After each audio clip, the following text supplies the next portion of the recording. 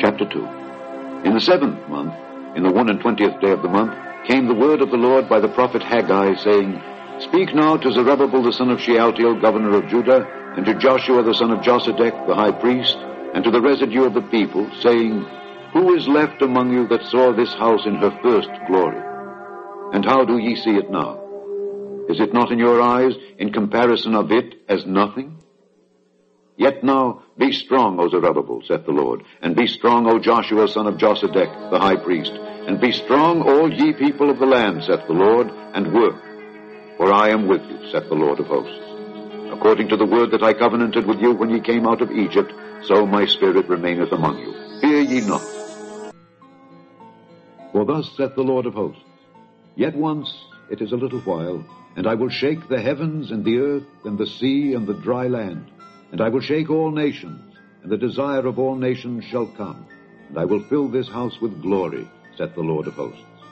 The silver is mine, and the gold is mine, saith the Lord of hosts. The glory of this latter house shall be greater than of the former, saith the Lord of hosts. And in this place will I give peace, saith the Lord of hosts. In the 24th day of the 9th month, in the 2nd year of Darius, came the word of the Lord by Haggai the prophet, saying, Thus saith the Lord of hosts, Ask now the priests concerning the law, saying, If one bear holy flesh in the skirt of his garment, and with his skirt do touch bread, or pottage, or wine, or oil, or any meat, shall it be holy?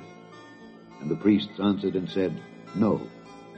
Then said Haggai, If one that is unclean by a dead body touch any of these, shall it be unclean? And the priests answered and said, It shall be unclean. Then answered Haggai and said, So is this people, and so is this nation before me, saith the Lord. And so is every work of their hands, and that which they offer there is unclean. And now I pray you, consider from this day and upward, from before a stone was laid upon a stone in the temple of the Lord, since those days were, when one came to an heap of 20 measures, there were but 10. When one came to the press vat, or to draw out 50 vessels out of the press, there were but 20. I smote you with blasting and with mildew and with hail in all the labors of your hands.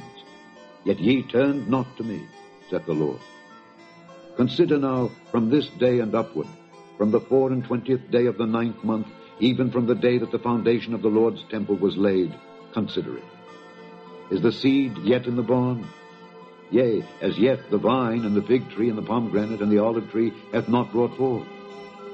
From this day will I bless you. And again the word of the Lord came unto Haggai in the 24th day of the month, saying, Speak to Zerubbabel, governor of Judah, saying, I will shake the heavens and the earth, and I will overthrow the throne of kingdoms, and I will destroy the strength of the kingdoms of the heathen, and I will overthrow the chariots, and those that ride in them, and the horses and their riders shall come down, every one by the sword of his brother. In that day, saith the Lord of hosts, will I take thee, O Zerubbabel, my servant, the son of Shealtiel, saith the Lord, and will make thee as a signet, for I have chosen thee, saith the Lord of hosts. The end of Haggai.